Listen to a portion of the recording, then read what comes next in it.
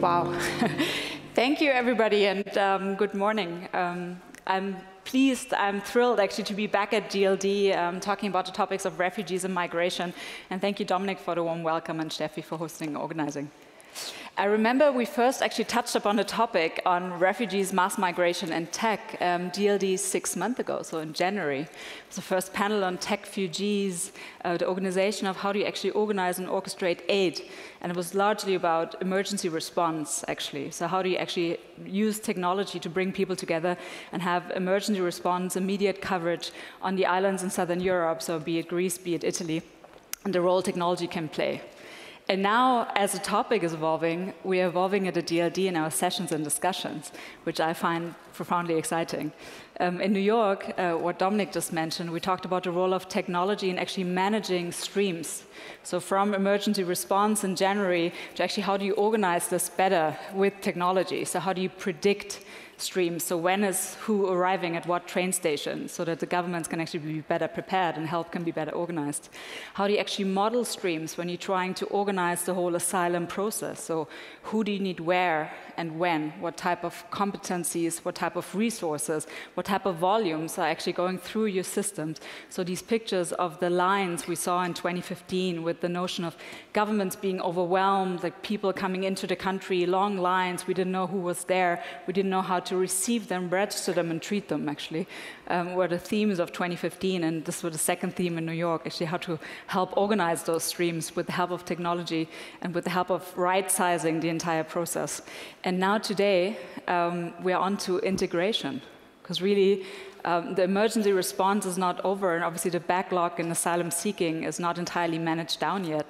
At the same time, with us speeding up the process dramatically, from coming from the asylum process of over 5 months, 5.3 to be exact, for every single case to be processed, actually to sizing it down to about 48 hours in about 50% of the cases.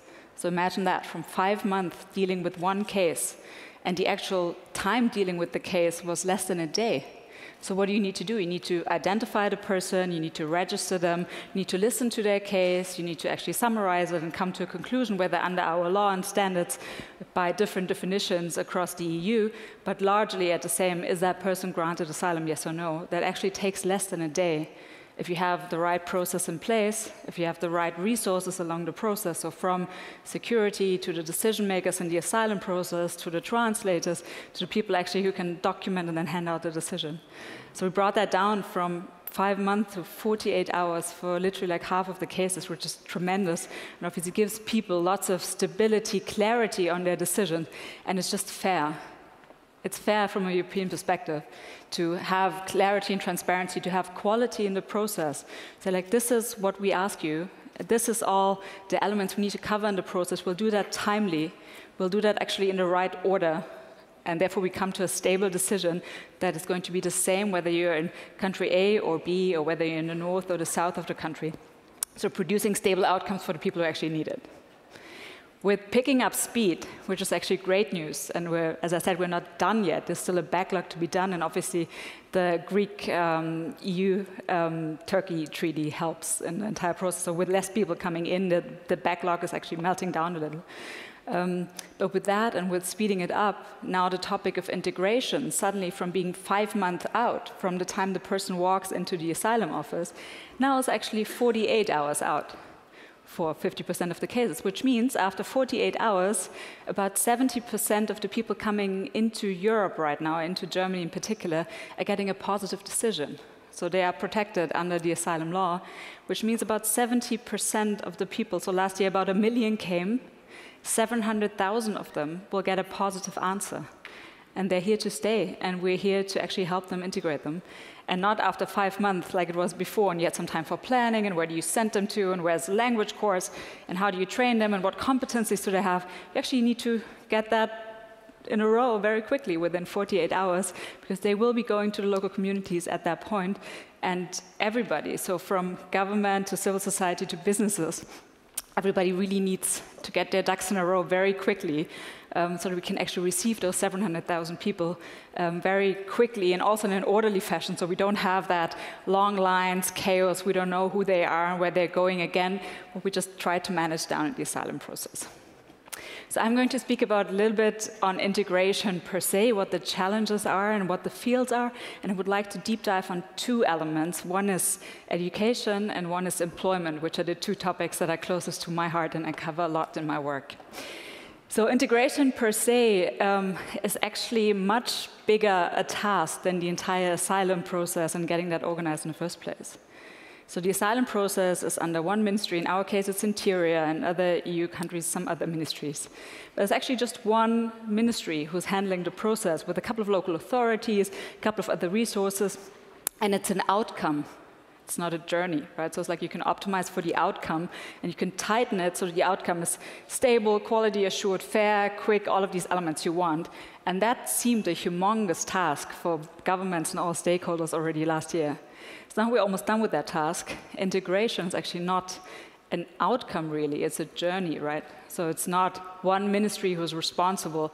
It's many ministries. It's from education to health, to infrastructure, to labor, to housing, social, family, all of that combined. It's businesses who form the backbone of successful integration in the labor market. It's society, it's individuals, it's all these individuals, the NGOs.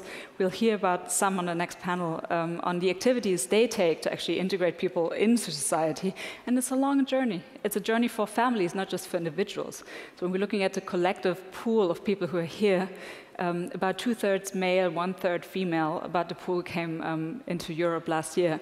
But when we're thinking family reunification, we're seeing probably in 2016 and 2017 another 1 million or 1.5 million coming, and they're largely women and children from their countries of origin. So this is a second wave of integration we need to get ready for and prepared for, to make sure that things like Brussels or things like Paris are not scenarios that are even possible in a collective European society. And in the end, actually, everybody wins. So I would like to touch upon the two topics I mentioned before. So maybe I'll start with employment. So Europe is an aging continent. On average in Germany, every couple has 1.4 children. Shrinking populations, not hard to do the math. On a European level, it's still 1.7. So 2 people produce 1.7 children. So that's shrinking. That's not very hard to understand. And if you believe all in machine learning and artificial intelligence and all the wonderful things we hear, at the same time, we're an aging society and we're shrinking. So that's, per se, probably not the best news. So here's that wave of immigration coming. We're, per se, not a continent of choice anyway. So when you look at migration, skilled migration, people going to the US, they're going to Canada, they're going to Australia. They have very attractive programs, actually, for skilled migration, migrants coming in. Also in the Middle East, they compensate monetarily and very actively for actually managing the inflows of the talent they need for both their labor markets and their societies to function. And Europe, as a continent, we don't have a collective immigration policy that makes sense, that's proactive, that's open. We do have an emergency response right now, and I think now is the time actually to get this right and to think about the people who we have here and just make sure that they arrive properly and well. And for those in the two dimensions I mentioned before, employment is probably, to me, the first. So somebody who arrives in a society, who actually makes their own living, who's contributing, who's productive, who has pride in what they do, who evolves, who sustains their own family, is probably the best lever to integrating well and quickly.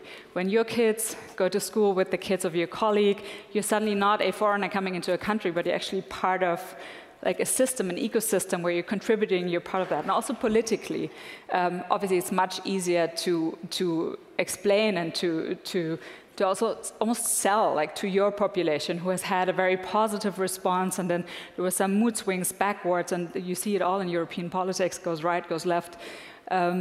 So to also make the population as productive as quickly as possible and make them part of the community and part of the economy is probably core.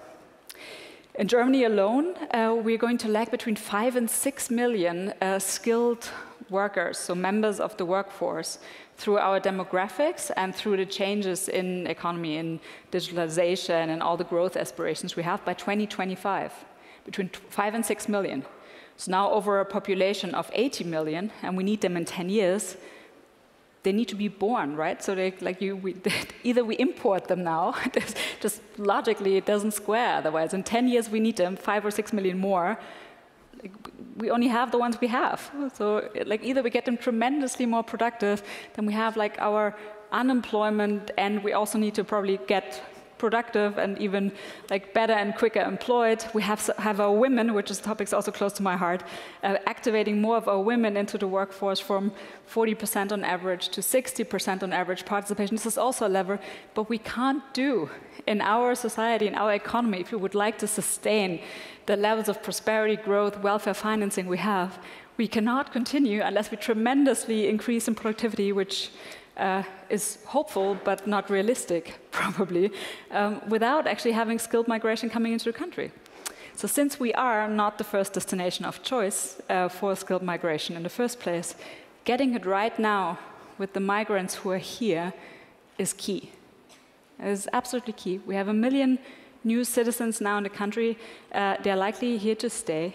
Their kids will go to school here, they fled for something, and if we do it right now, and if we get it right, so we have them participate, if we assess their competencies properly, if we match them to the right labor market opportunities so they can get a foothold in society, that is how we get them actually productive and integrated as fast as possible. One core thing on employment I would like to highlight is the topic of competency assessment. So these people, they know something. They've typically lived off something where they came from. And they most likely don't carry a perfectly carryable and translatable certificate of their university degree. Some do. It's about 8%. So 8% of 1 million, not too many. You could say like it's not bad. It's a typical dentist or IT specialist you see on the evening news who gets interviewed, but this 8% is great, like 80,000 people, fantastic. But then there's also 92% who actually don't have that perfect higher education degree we've all been waiting and looking for. There's another 10% who have something like a dual education, like an apprenticeship, like we would classify it in some of the technical professions. But we have 80% who just don't have anything declared. We can like read out and say, okay, you are X and you know why. And therefore, it's tremendously important actually to think very actively about how to measure and assess their competencies to make sure that you distill them out without having any formal certification and understand what that person has been living on. Like whether that's formal competences, are these technical skills, is this something you can distill out of their previous vita? At the same time, is that non-technical, so personal skills? Is that grit? Is it perseverance? Is it ability to solve problems, overcome challenges? These are actually all topics employers are looking for much more in many professions that is unfilled today than they are actually for the technical skills, because these skills you can typically teach. So for us, collectively, from a labor market perspective, understanding the competencies, being quick about the competencies without sending them into like full-time apprenticeship for the next 3 years, but really understanding quickly what you can actually distill from that person's profile and get them productive and get them integrated, will to us be the core to labor market integration. Education, last topic. I won't have time to dive deep in it anymore. I'll just say we have one of the best educational systems in the world. It's technically for free. Well, it isn't. It's financed by our taxes. But it comes to very little incremental cost. A third of the people coming in are under 18. A third, just imagine. So if we get them into our schools, into our systems, this is probably going to be the brightest and most prosperous investment we can take in that population coming in. We created about 50,000 preschool places after that law was passed to entitle you for preschool in 2013. We need another 50,000 just that year to cover the children of the migrants who came in this year. Just to put that in perspective. So investments in education now and also for the next government will be the most core investment for making integration successful, let alone infrastructure, healthcare, everything else they had planned for and announced the day before yesterday. Without further ado, there's a next panel coming up. They'll deep dive on some of the issues on language, on integration. I thank you for your attention, and I look forward to the discussion later on.